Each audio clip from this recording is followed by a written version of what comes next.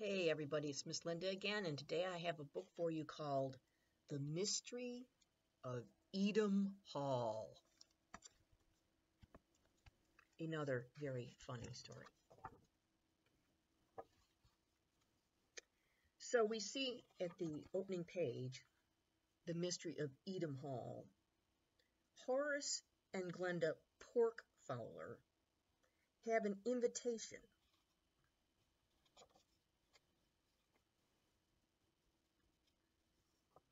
They live on the name of their street is Glutton's Way.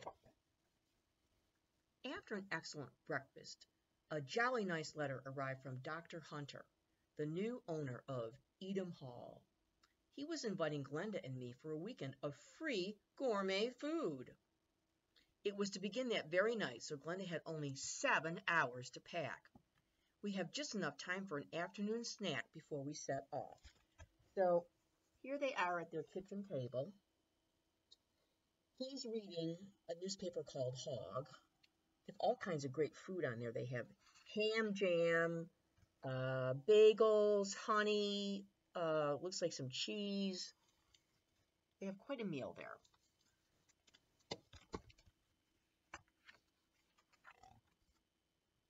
We had a bracing drive up to Eatum Hall, though Glenda was slightly spooked by the old road through the woods.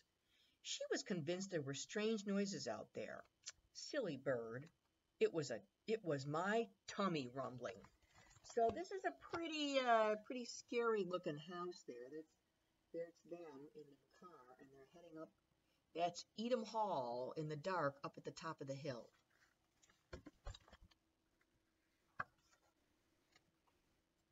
I must say it was a bit of a disappointing welcome, with the door wide open and no light, staff, or food anywhere to be seen. We were about to turn tail for home when Glenda spotted a note on the hallway table. So they walked in here. It is looking pretty kind of scary. Very dark. And there's a note that's addressed to them, Horace and Glenda Porkfowler. My dear guests, says the letter, welcome to my home, Eatum Hall. Due to the pressures of business, I am unable to join you tonight, but I have designed this house to offer a fully automated dining experience. Your every dietary whim can be satisfied by the push of a button or the flick of a switch. I am delighted to offer you the chance to play a part in the finest dining experience in culinary history, and I will meet you personally in the bandstand on Sunday morning for a final mouth-watering surprise. An opportunity such as this can only occur once in any lifetime, so until then, eat, drink, and be merry. Your very special friend, Dr. A. Hunter. He seemed like a splendid chap, after all, even if he couldn't spell. One of the words he spelled wrong was the word meat. The word meat, if I meet you, it's M-E-E-T. If I eat some meat, it's M-E-A-T. Kind of mix those up. We went to our rooms to change for dinner. Dr. Hunter seemed to be a bit of a collector as well as a scientist. Glenda was fascinated by the works of art displayed on the walls, but I told her I prefer my works of art displayed on a plate. Ha, ha, ha. So we see Red Riding Hood, and it's kind of hard. It's very dark, but there's definitely pictures of what looks like a wolf.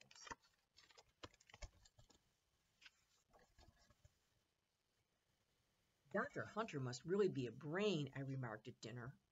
He laid out a marvelous spread with his jolly clever robot thingamabobs. Odd decor, though. Glenda was not at all impressed, but I thought the portrait over the fireplace was rather good, especially the way the eyes seemed to follow our every move. Proper art, I say. So this is their dinner, and you can see there's robots that are bringing them anything they want. And up there you can see the eyes in the picture. Again, another wolf. Remember, She's a duck and he's a pig. Saturday morning, we had a long breakfast and found a full picnic hamper waiting for us in the hall. We spent the morning exploring the grounds.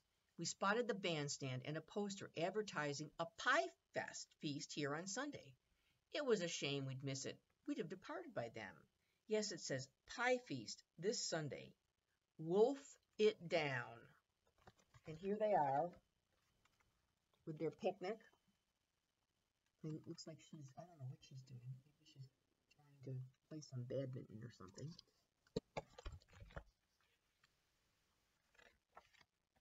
The rest of the day passed in a blur of wonderful nonstop food.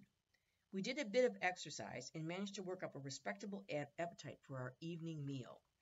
So here they are doing their respectable exercise. Looks like he's sunbathing and she's in the pool. And you'll notice this picture. It looks like it's somebody's looking at them through a sight glass, maybe from a gun. We were so full, I didn't even eat dessert. First time ever. And then here you also see, here they are out there. And at the bottom you see somebody is watching them very carefully from a control room somewhere. They're on camera. That night, I thought to close my eyes for a few seconds while Glenda applied her lotions. But when I opened them again, the old girl was snoring contentedly beside me. My stomach, however, was far from content. It was grumbling. I decided I'd pop downstairs for a tiny snackette. So here she is getting ready for bed. And here he is feeling hungry.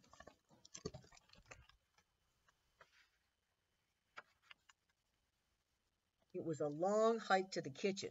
You'd think a clever chap like Dr. Hunter would have put in an elevator, and there were far too many locked doors throughout the place. I was ravenous by the time I found the kitchen. So here he is, walking toward the kitchen. And again, we see a mysterious creature in a control room who seems to be watching them.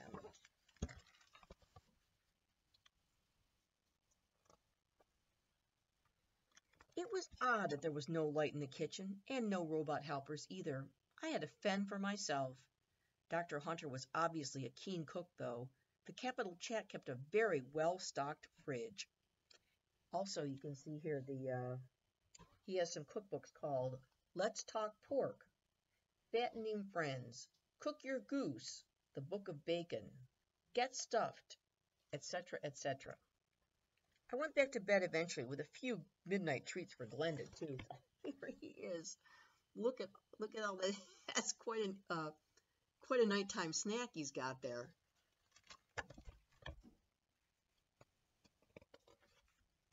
The next day, Sunday, after a leisurely final breakfast, we made our way to the bandstand.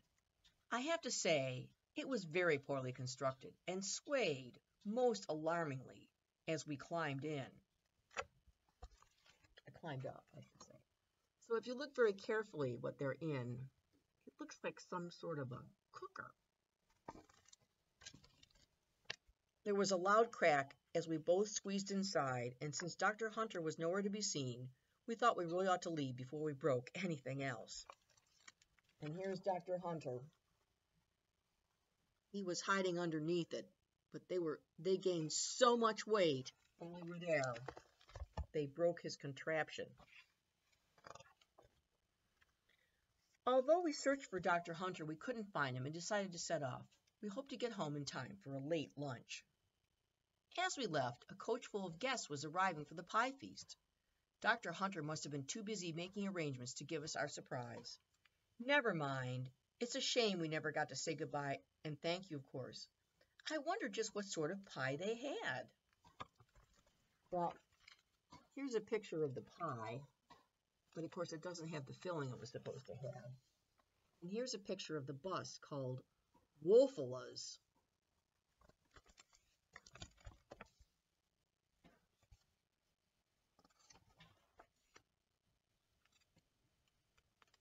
And here are the guests sitting around the pie.